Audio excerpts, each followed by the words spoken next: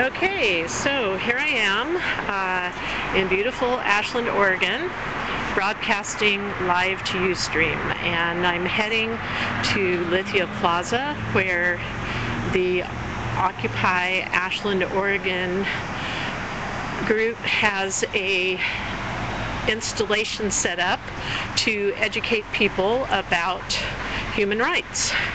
So here I am, and that's where we're heading right now, so stick with me, and we will be live streaming from Lithia Plaza in Ashland, Oregon for Human Rights Day. Hey dogs, how you doing? Beautiful creatures that we just passed there on the plaza. This is Ashland, Oregon, and Ashland, Oregon is pretty much Main Street, USA. Almost looks like Disneyland Main Street, honestly. It's a beautiful little town here, small population of about 25,000. It's a university town, and lots of shops. Most people know us because of Shakespeare.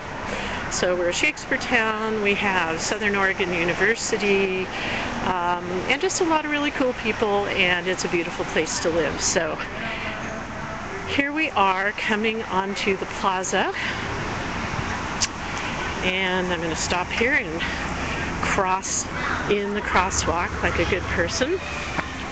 There we go. Okay. Hey, how you doing?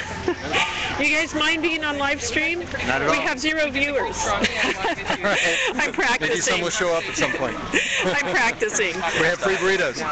Free burritos, right on. So this is Occupy Ashland, Oregon Human Rights Day in Lithia Plaza, right on. Where we feed people and talk about ideas. Occupy Ashland! Don't do that. Come on! Yahoo! Yay! Okay, cool. So tell us what's going on down here.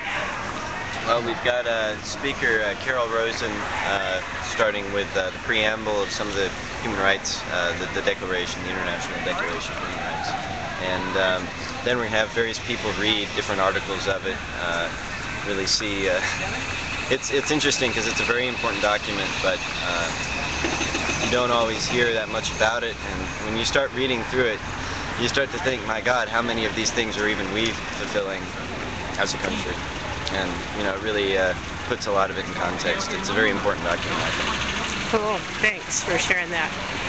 And so I guess this is where all the action's going to be happening, right over here. Is that right? Yep. And so she's going to be speaking, and there's food. And is this pretty much Occupy Ashland, or is there anyone else here that's participating in this?